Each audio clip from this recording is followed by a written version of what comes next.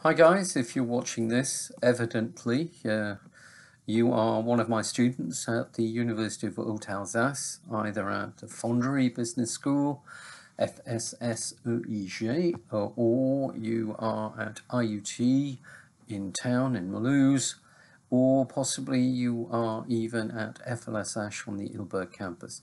Anyway, you're looking at a guy whose name is Tony Jolley, Tonyjolley, and I teach on all of these three campuses in a range of subjects. And what I need to do is be able to introduce myself just a little bit to you, and I'm doing this in case it is impossible to do it face to face with you in the classroom in the light of what's been happening with COVID. So here we go. If you want to be in touch with me, then you can use email addresses. You'll find my email address on the university annuaire, but here I can give it to you. There's a complicated long one and a short version. So here you go. Anthony, Anthony, -Ian, IAN, dot Jolley, JOLLEY, at UHA.fr, or I get that to default to my Gmail account, which is TJOLLEY at gmail.com. So if you need to get in contact with me, those are the two principal ways, okay? What I perhaps need to tell you a little bit about is what I suspect will be the case this September, which is that for myself, I am likely to be working from home with you. Don't panic about that too much. I have been using blended learning environments since before the term was actually invented, because I developed my first websites for learning and teaching in about 1994, whereas the internet really only arrived in France in the educational sector in the year 2000. So I've got a fair amount of experience of using these materials in contact with you. If it is the case that we have to do things at distance rather than in the classroom, that would be a pity, because I thoroughly enjoy the interaction. It's more fun, obviously, than doing things at distance. But if it can't happen, it can't happen. We are currently in the middle of August waiting for decisions by the Éducation nationale, the university as our employer, and by medical specialists as to who can work on site face-to-face with students and who cannot. So pending that, I am preparing materials to be used at distance, or if we can safely come into class, then I can use some of these materials with you in the classroom as well. So the first set of materials that I'm going to be using with you are on my website. The website, with a little play on my name, is called Tonyversity. So I'll give you the address. It's www.tonyversity.com/students, STUDENTS. Please don't forget to add the students, or you'll wind up on another part of my online empire. Okay, so once you get there, there is no login to be made, there is no password. The materials are just there for you. The site is fairly easy to operate. There is a menu across the top which simply has a list of the faculties where I have been teaching and where I am teaching at the moment. All you need to do is to think, what faculty am I in? Hover your cursor or click on the name of that faculty, and you will see in a menu all of the units that I teach in that faculty. Simply choose yours, click on it, and there you are. You will find a base page and also a number of other pages that spring out with lots of further information.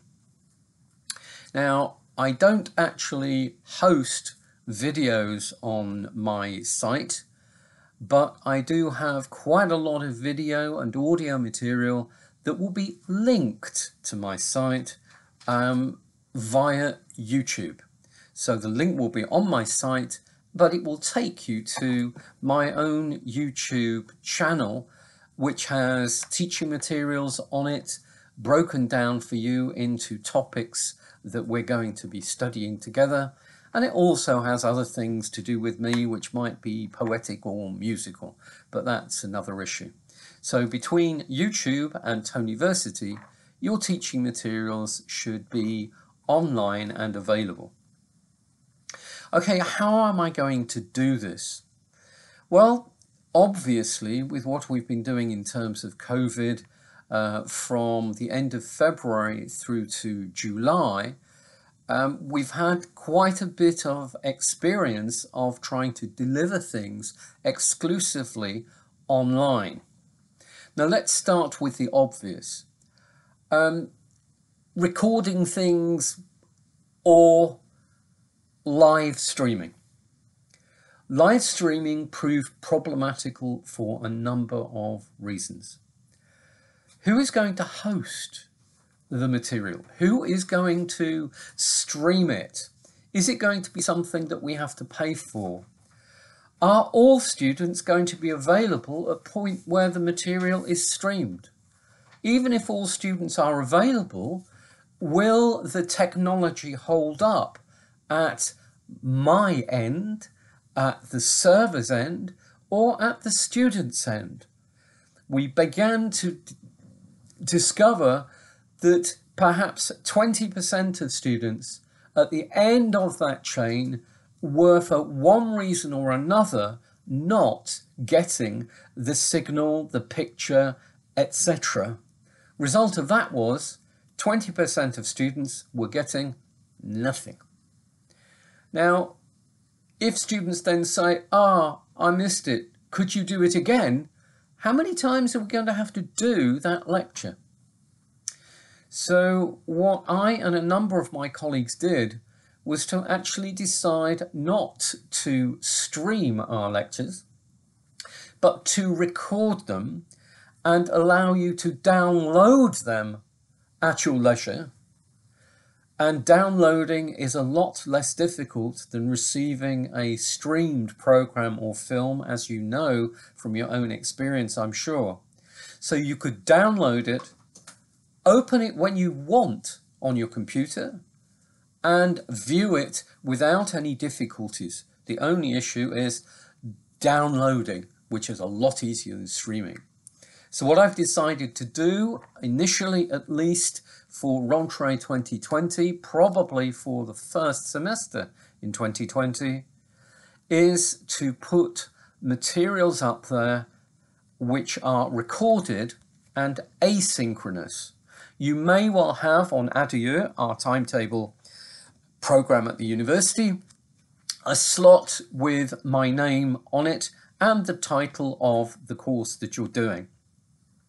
If I cannot appear, which seems likely at the moment, then you will go to my website, and or I will email you with instructions once I've got your email addresses from the Secretariat.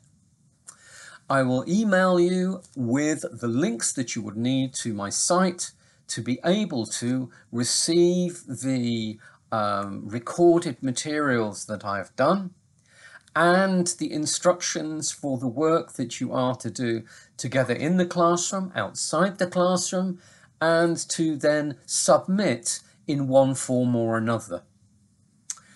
Depending on how things work, I may well offer the opportunity to, say, go online on a given slot during the week and say I'm here for questions if you have any, or discussion if you need it.